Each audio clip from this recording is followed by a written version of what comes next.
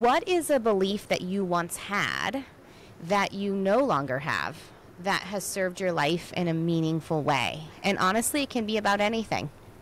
It doesn't even necessarily have to be about this topic. So any belief you had that you no longer have. I would say that I had this belief that there were right and final answers out there.